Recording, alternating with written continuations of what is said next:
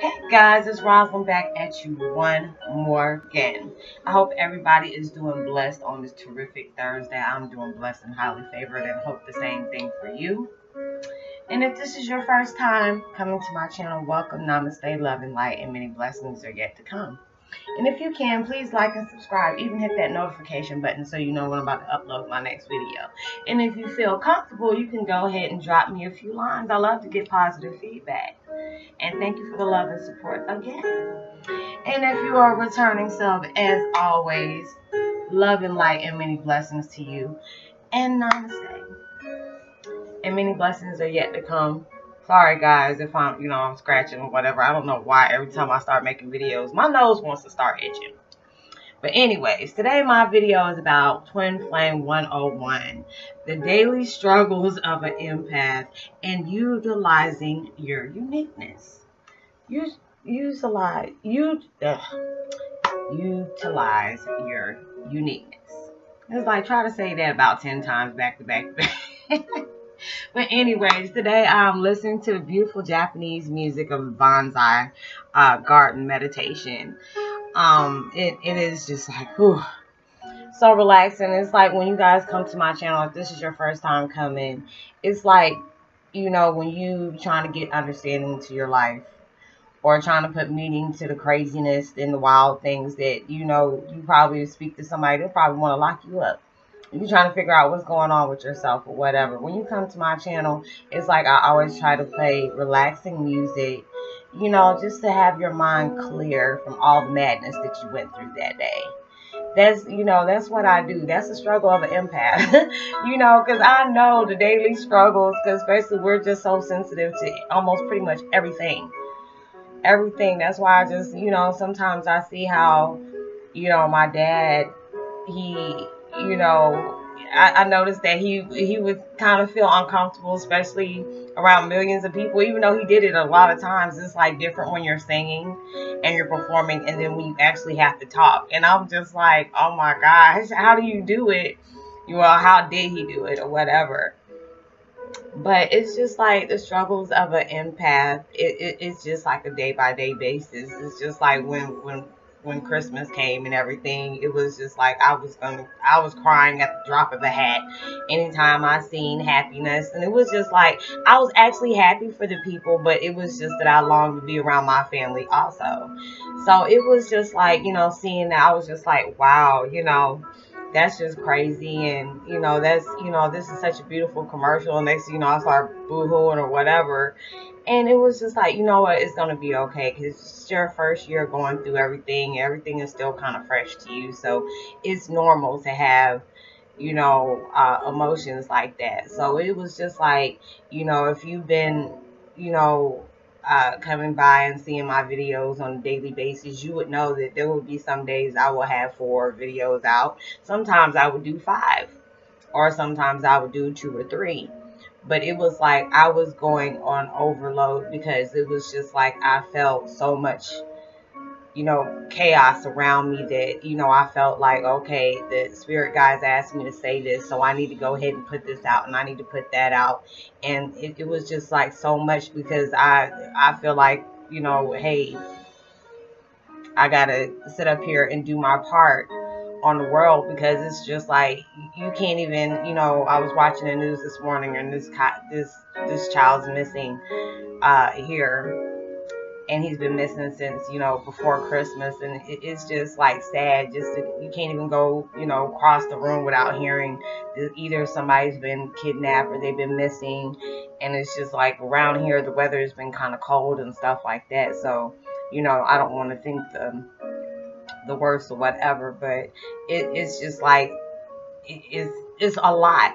It's just a lot when it's just like sometimes you have to detach yourself away from things, and it's just like, how can some people do it? It's just like when I was watching Mom of 4, and she was talking about being an EMT, And it was just like, and I noticed a lot of light workers and empaths, they work in the medical field to save lives and help contribute to things, you know, that not everybody can have the courage to do. Because it's just like, I worked at nursing homes where, you know, I help aid with, you know, senior citizens, and I would take it too personal, like, because I wasn't really around my grandparents too much. So it's like either they had already passed, or, you know, my grandmother, you know, that my adopted grandmother, she was like about 18, 19 hours away, so we didn't really get the chance to see her as much. So it was like me doing that, it was just like me being, you know, getting that feeling to know what being around grandparents were. So when they would get hurt or whatever, I would take it very personal. Or, you know, if they would pass away, I would be really sad. So it was just like, I told her, I give her so many props off of that, because it, you know, you can have an exciting job, but then it can be scary because you never know what you're preparing yourself for. And it's just like with us being in the world. It's just like what we go through every day. It's a scary feeling. And it's like, that's why I'm talking about when you're utilizing your uniqueness. It's just like we're all as one, but we just got our own special characteristics about ourselves. And we shouldn't be able to stop doing what we need to do, express what we need to do, or how we feel about certain things that might be able to change the world. We shouldn't worry about what people think or what people might perceive of us or what they might say. You know, I get crazy comments to me and insults all the time, but it was just like, you know what, it becomes overwhelming at times, but it's just like, I'm not going to stop doing what I need to do because that's what they want you to do, especially when they see something that's so good and so important that, you know, I've been in the dark for so long, and it's just like, I'm just like, I have a story that has to be told. You know, it's, we go through a lot of things, and it was just like, I had to be, that's one thing we have to do, is just like when we're going through things, and it is really hard to stay positive through all that stuff. And I know that it is really hard to do that. But you have to be grateful for all those, because all of them are lessons. You know, when you can actually, you know, you might have lost a job or whatever, and it could have been just for you standing up for yourself, just because you told somebody they're not going to disrespect you and be like that. You have to be proud of that, because there's so many people that are at jobs and they'll sit up here and let them just go through, you know, they would just let anybody talk to them any kind of way, and they just would take it, you know. And it's just like, you're nobody's doormat. You know, you have to put your own boundaries up, and that, you know, and I had to learn to do that. And it's just like, don't, when you're going to go through things, and when you're on your own mission, you're going to have naysayers. You're going to have people that are going to, you know, downplay your, you know, your dream or whatever like that. But don't allow them to stop you from doing what you need to do. You know, and I had to learn that. You can't allow somebody to stop you. You know, if you need to take a break, you take a break because of the things that you're going through. But don't take a break just because, you know, Sally or, you know, Eric or somebody like that. Now, God forgive me if there's somebody on here that's named that. So I apologize. I'm just using, you know, what names as example. It's just like when people see that you have a unique gift about yourself, or you got this inner strength about you, that you have gone through so much, but you're able to bounce back like a boomerang. Don't allow somebody to stop you from doing that, because it's just like I tell you guys, I've been through so much. But if you don't, be hard on yourself. If you need to go ahead and take a break a minute, take a break. You know, we're all human. We stuck here on this daggone earth having to deal with all the crazy stuff, but we're all human. And it's just like, when I'll even keep it real with y'all. If I feel some type of way, and if it's not meant for me to present that to you, I'm not going to fake the funk and go ahead and do a video. I'm not going to do that, because it's just, I don't like to spread out negativity like that. Unless somebody's coming at me directly and, you know, trying to work my last nerve, that's when I'll do that. But then I'll say what I got to say and leave it alone. But it's just when you're being an empath and you have to soak up all these things, and you have to say these prayers. Like every day I light my candles and I say prayers, because you never know. what you're going to come across, what emotions are going to come in. You know, especially if you meditate a lot, your emotions are already going to be, it's just like when you take a shower, your pores are all open. So it's just like every chakra is all open, so you're going to be sensitive to a lot of stuff. So it's like, as an empath, it doubles on top of that. So some people think, oh, this is a unique gift. Yes, it could be a blessing, but it can also be a curse at the same time, because there's certain things that you don't want to know how people really feel about you, because that can be really hurtful. But then it can be a tool that you can use to, you know, hey, you know, everybody got their opinion. Not everybody's not going to like you, but there's going to be some people that are going to love you too. And it's just, so we get upset sometimes, like, why did this person walk away out of our lives? Why did they do that? Because it's meant for people to go out of our lives so the best ones can come back in, and those are the right ones that'll be there to stay. So it's just like when I was watching this video the other day, and it was just like, we get upset when things are not going as planned and things fall apart. And basically, when they're falling apart like that, they're making room for better things to come together.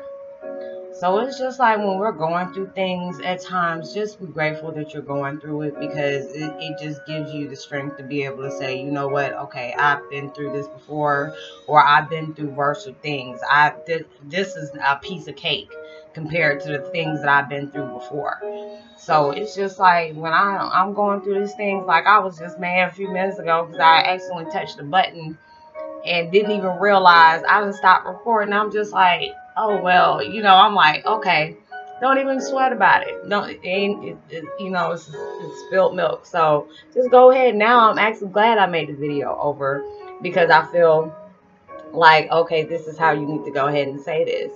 But it's just like, when we go through things like that, even, you don't even have to be an empath.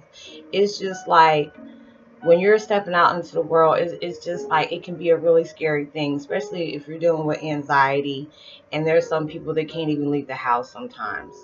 And that has, you know, becomes challenges. It's just like, I'm just so grateful I'm not like that. You know, even though I'm an introvert and I've decided to stay in the house as much as I can possible if I'm not working.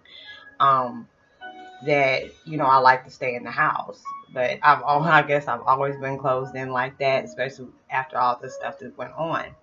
But it's just like, when we have a soul mission and stuff like that, I had to make sacrifices that I normally wouldn't have done before.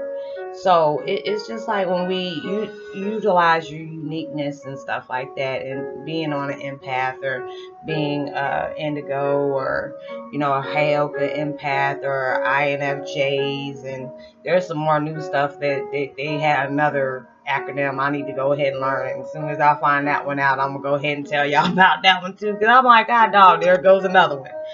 So, but it's just like, when you're on your soul mission, and you know you got something that you have a voice to say, or a talent that you need to do to inspire somebody. When anytime, it could be, you could be able to do a comic book, or you able to do a magazine or something like that. Anything that brings joy to somebody's life and a smile on their face, that is your sole purpose. That's your mission. You know, make the world a better place, because some of us are so daggone grumpy. I'm like, who the heck peed in y'all's coffee this morning? Ugh. You know, and I feel that, you know, I'm just like, when I wake up in the morning, I don't want to have anything negative on my mind from yesterday. I want yesterday to be in yesterday.